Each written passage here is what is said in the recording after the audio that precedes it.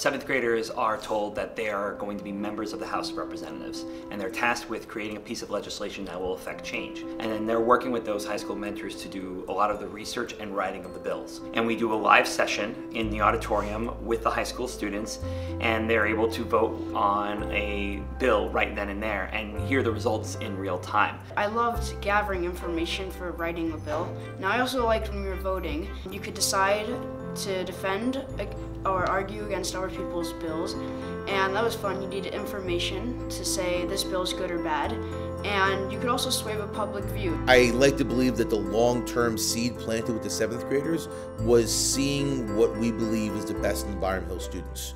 They were prepared, they were organized.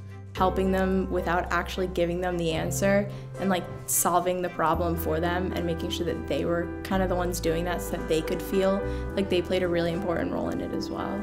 Walking around and watching the high schoolers and the 7th graders interact, there were really good discussions going on talking about the amendments. My bill was that there should be security guards at main school entrances, and mine actually, out of 52 bills, was 1 out of 4 that passed into law.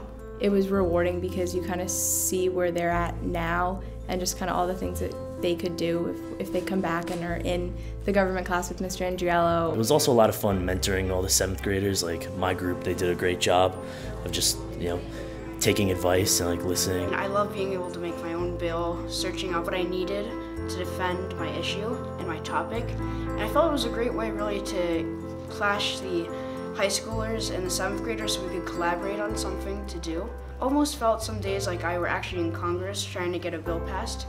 Well, I mean, I loved the project because you got to work independently and you could choose your own bill and what you wanted to do. Plus, you got to work with the high schoolers. There was a piece of me that I was already excited to think about those 7th graders walking into my class and their seniors. Just the success of this all and the excitement and the enthusiasm is just really nice to see. We're really proud of these kids. I mean, we may have future senators and representatives on our hands.